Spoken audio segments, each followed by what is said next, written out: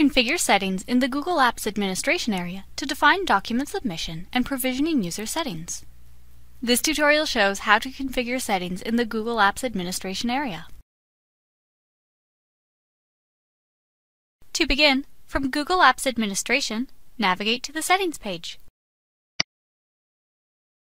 You can automatically authenticate your Google Apps for Education account using the client ID and secret.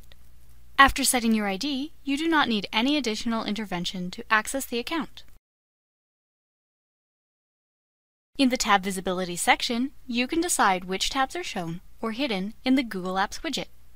For this example, we will show all of the potential tabs: Mail, Google Calendar, and Google Drive.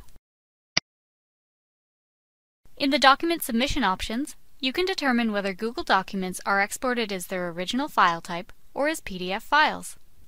For this example, we will enable Export as PDF. If you want to limit access to the Google Directory API, select Read-Only Access to the Google Directory API checkbox. Enabling this setting removes the Create New User, Suspend Accounts, and Restore Accounts options on the Google Apps Administration Manage Users page. Provisioning user settings controls what the user can do to set up a Google Apps account. Create Account allows users to create and link a Google Apps account to an organization account. Create Link allows users to link an existing Google Apps account to their organization account. No access means only administrators are able to create or link organization user accounts to Google Apps accounts.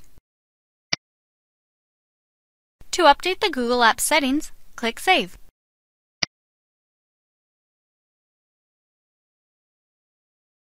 Configure settings in the Google Apps Administration area to define document submission and provisioning user settings.